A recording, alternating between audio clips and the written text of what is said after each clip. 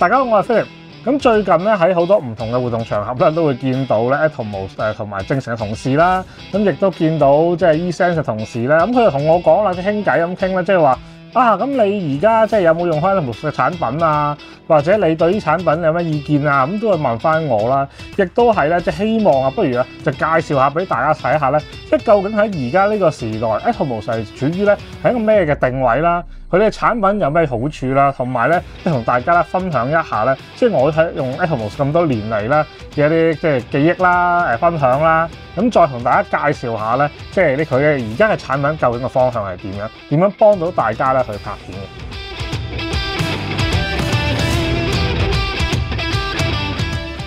咁樣開條片之前咧，記得 like、share、subscribe channel 啦。有咩意見可以下面留言俾我嘅，咁一齊傾下啦。拍攝上面嘅一啲心得啦，又或者對器材有啲咩意見啦，又或者你咧喺影嘢啊或者拍嘢嘅時候有咩難處嘅，一齊傾下嘅。咁可能我或者啲網友咧都會幫到你嘅，所以下面一齊傾下啦。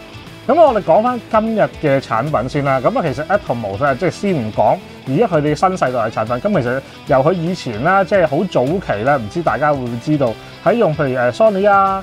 譬如用一啲舊嘅無反相機啦，又或者係甚至乎係 FS5 啊，佢哋要拍攝一啲 ProRes 啦，又或者 4K 啦。嗱，最早啊 A7S 嚟拍 4K 係要搭一隻外錄嘅 mon 嘅，係啦。咁後期仲有譬如 ProRes 咁我本身自己係好早期咧就已經係用 ProRes 嘅人嚟嘅，咁就係要當時咧係要FS5 啦，咁跟住要咧買個 license 啦，然後再外接一個咧 Shogun。去錄嗰個嘅窩嘅，咁所以咧，即係一路以嚟咧，其實我都有用佢嘅產品啦。咁到近年咧，佢角色定位咧都有少少轉變嘅。咁例如佢喺無反世界入邊啦，咁佢除咗以前可能A7S 要搭佢做 4K 啦，咁之後譬如 Nikon 係可以搭佢有 ProRes 啦，有ProRes RAW 啦。咁然後到而家咁唔同嘅即係產品，佢有唔同嘅功能啦。咁相信大家咧，即係都會咧，即係問啊，到而家啦，即係有啲機又話內錄窩啊，又話內錄 ProRes 啊，咁究竟佢而家可以幫到大家啲乜嘢咧？咁首先咧，即係我自己第一點咧，就覺得嗱，好重要嘅，即係我自己因為作為即係唔係一個玩家啦，即係我係一個即係做嘢又好實際嘅。咁如果我哋去做一啲 project 嘅時候，我哋需要譬如例如咁樣啦，我自己拍一份，或者後製要多份。即係佢要抄多份走，咁佢可以即刻抄嘅。又或者係可能即係阿 producer 擔心嘅，佢驚喂會唔會整唔見啲 footage 啊？你抄份 statement 俾我啦咁佢咧就會咧，不如你咁啦，加隻 ATOMOS 落去，咁拍完之後咧掹隻 SD 走，咁就咧多個備份。咁呢樣嘢喺我哋行業入邊咧都係經常會睇得到嘅。咁呢樣嘢就係咧，即係我哋即係知道無價啊，即係你部機啊，即係你。點勁？你錄咗好勁啦！你點都唔會炒啦啊！或者你係好安全，有啲機可以雙卡錄嘅錄咗啦。咁但係你都可以跌卡，可以整壞，可以唔記得 backup，好多原因嘅。咁大家總係想有份嘢真係受。咁我都聽過，即係有啲朋友講啦，即係當然嗱唔係我啊，我啲朋友亦都我唔會講係邊個。佢試過有啲 crew 咧，真係自己keep 卡，然後咧真係跌咗張卡嘅。咁呢個真係好大鑊嘅，大家知啦。咁所以咧，而家佢哋 crew 咧都會經常都會要求要加多 ATOMOS 落去，即係無論係 Ninja 又好 Shogun 好咧，加多一隻落去。咁錄完之後咧，可以抽隻 SD 走。咁呢個咧都係咧正常嘅，即係好似我哋咁做，啲人擔心或者佢要即刻抽做後製嘅，咁佢就會俾 SSD 我，咁然後直接錄落去，然後咧就抽走。咁呢樣嘢咧係幫到手嘅。咁另外一樣嘢啦，其實mon 啦，即係佢一個。即係好多功能嘅 mon 啦，即係除咗錄之外，有好多功能。咁咧，我哋慢慢同大家講下咧，佢啲功能究竟而家進化到係咩程度啊？咁今次咧拎咗隻 Shogun Connect 嚟做示範嘅。咁如果大家有 Shogun Connect 咧，就 update 咗佢個 firmware 咧，就可以變為最新嘅 Shogun Ultra。咁所以咧，即係呢隻都 update 咗，係變咗同 Ultra 一樣功能嘅。咁大家會見到咧，即係佢個 mon 咧，其實咧都幾大個嘅，7吋有2000 nit 嘅，係絕對夠晒光嘅。咁但係如果咧大家插一啲無反相機嘅時候咧，留意咧要刪翻個 info 嘅輸出佢。如果唔係咧，如果你錄製嘅時候咧，就會錄埋個 info 落去噶啦。咁所以咧呢個要留意啊，無論你用咩嘅相機啦，或者相機，如果你勾咗 info 落去咧，錄咗出嚟咧都係會有 info 嘅。界面方面啦，即係 DC 啊、SDI、HDMI 啊、USB 嘅升級口啦，仲有一個支援 NDI 嘅一個 level 口都會有嘅。咁電池咧其實都係好方便啦，即係大家都係用翻呢隻噶啦 L 電。咁啊，另外 SSD 咧就係2.5寸 SSD 啦，咁你可以裝盒或者用翻個原裝嗰啲啦。頭先講到 NDI 嘅接口啦，咁呢個喺度再重新講下嘅。HDMI in out 啊，咁啊 loop out 嚟嘅，咁所以咧就要插 HDMI 入去咧就可以出翻嚟。咁另外 SDI 啦，咁啊支援 SDI 呢個標準頭啦。另外一個闊電壓嘅 DC 頭啦。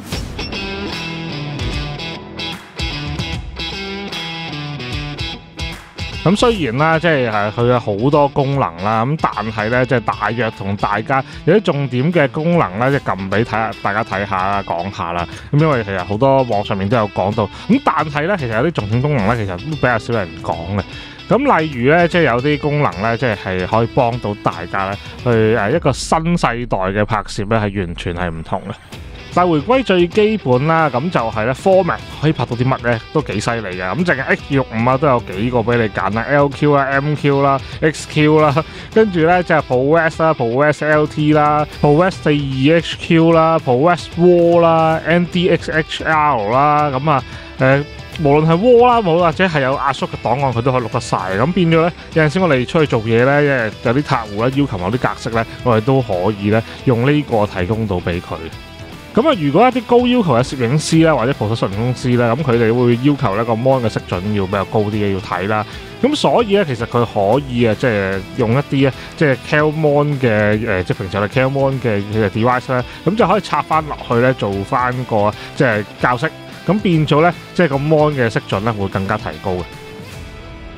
咁喺以前嘅年代咧，大家都用 SDI 因為佢低嘅 latency 啦。咁另外，如果而家咧即係插無撚相機啦，或者一啲嘅攝影機咧，佢用 HDMI 嘅話咧，其實都冇辦法解決嘅。本身個界面咧係有 latency 嘅問題嘅。咁但係其實 ATOMOS都有咧相應嘅方法去解決啦嘅聲音啦同埋 TC 嗰個 offset 嘅問題啦。咁所以佢可以自動咧插一條3.5線咧就可以即係做一個咧即係校正，咁就睇翻咧你個 HDMI 咧點樣去有個 latency 少少咧，咁佢咧就可以做翻個校正啦。咁其實講咗咁耐啦，究竟咧即係呢一隻新嘅型號或者日後嘅新型號咧，同以前嘅 ATOMOS 嘅一啲淨係可以錄到或者錄到嘅 mon 咧有咩分別咧？咁就係無線嘅系統啦，同埋佢嘅 cloud 嘅 service 啦。咁呢樣嘢咧的而且確咧係令到即係日後咧我哋去拍攝嘅 workflow 可能係大大改變嘅。其實外國嘅團隊咧已經開始利用緊呢啲咁嘅技術咧，已經去到做一啲拍攝啦。其實唔係淨係 live 嘅，因為 live 好多時候即係我哋知啦，我哋要即時啦。咁但係其實而家拍攝咧越嚟越多咧，呢啲咁嘅情況咧係要唔同嘅地方合拍啦。咁所以咧就係用呢啲嘅器材咧就可以幫到自己嘅 workflow，亦都可以同外地嘅團隊啦可以一齊合作嘅。咁好似咧即係ATOMOS成日都講啊，就話咧可以利用到佢哋嗰個嘅 connect 啦。咁然後咧拍嘅時候即刻用 network 去上傳。咁然後咧 editor 咧嗰邊咧就已經喺 cloud 嗰度已經收到啦。例如係你可以用即係ATOMOS 嘅 cloud 啦，可以用 FilmIO 啦。咁其實咧唔同嘅平台咧即係都可以支援到咧，就係一個 cloud 嘅 service 嘅。咁一路拍。一路咧就 upload 上去，咁然後後製人員咧就可以即時應對去做剪接啦，咁啊可以用最快速度咧去出到咧個嘅 review 嘅片咧俾客戶睇嘅。咁除咗佢 ATOMOS cloud 啦或者 FilmIO 嗰啲咧，其實咧 NDI 呢個咧其實都係要即係要留意下嘅。咁因為而家叫做 NDI 咧係一個新嘅做 live 啦或者做 show 啦，咁係一個即係新嘅制式嚟嘅。咁就係乜嘢咧？咁就可以利用到咧即係 LAN 線啦。咁即係譬如你 LAN 線，咁頭先睇到係有 LAN 嘅接口，或者係 wireless 接口咧，做到一啲嘅無線或者有線嘅傳輸啊。咁連圖傳都唔使用。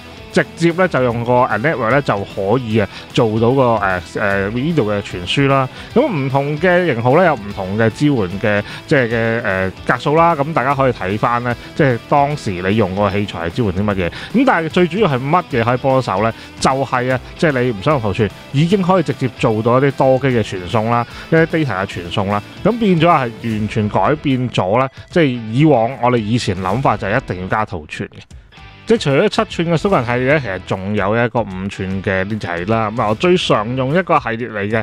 咁大家都知咧，一路以嚟咧 Ultra 咧，咁都係咧一個而家可以話係市面上最高級別嘅一個mon 啦，可以錄啦，可以做埋晒所有即係你諗到嘅功能咧，佢都擺晒落去啦。咁另外其實咧，佢除咗一啲基本嘅功能之外咧，其實係佢可以變成 Connect 啦。咁因為咧，其實佢有個 Connect 嘅配件嘅，咁只要加咗個配件咧，已經可以做翻晒頭先我所講嘅功能。咁例如係一啲無線嘅控制貪曲聲啊，又或者係一啲無線嘅NDI 啊、有線 NDI 啊，又或者係一啲 Cloud 嘅 service 啊。咁其實咧，佢可以直接咧已經係透過呢個 Connect 咧就可以加落去，就已經做得到噶啦。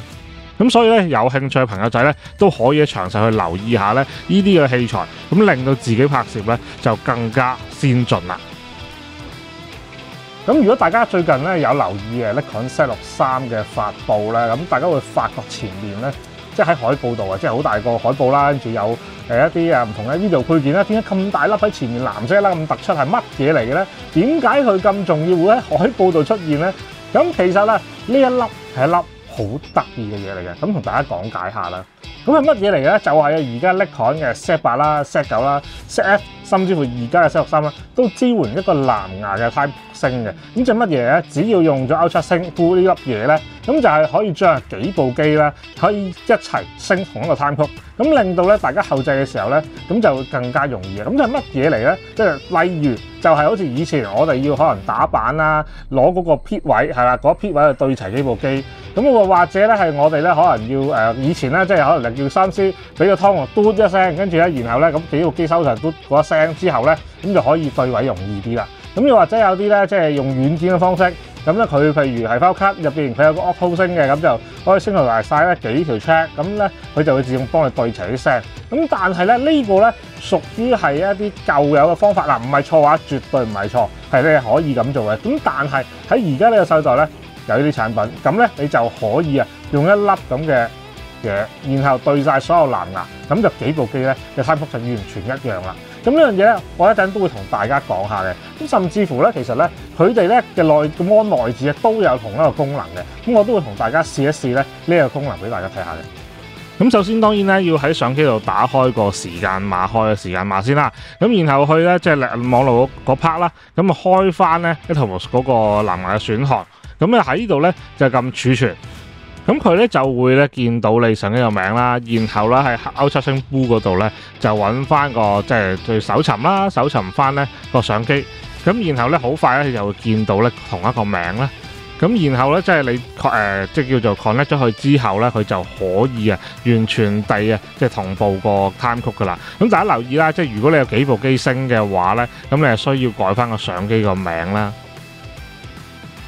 咁然後咧，即係只要你即係將嗰幾部嘅相機咧，完全升晒之後咧，其實你用一粒得噶啦，一粒就可以升晒咁多部相機。咁然後咧，佢哋嘅 time code就一樣。咁你擺翻去後製軟件嘅時候咧，就可以咧唔使自己就對打板啊、對聲同步啦。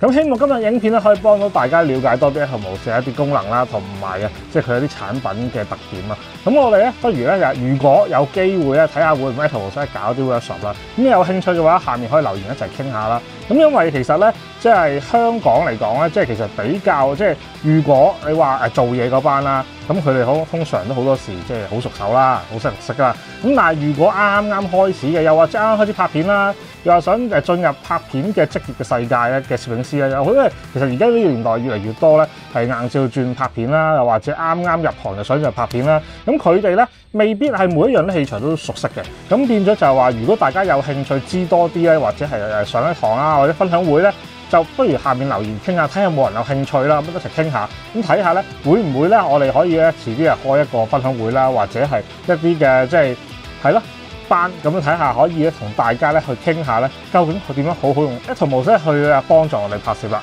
我哋下次再見，拜拜。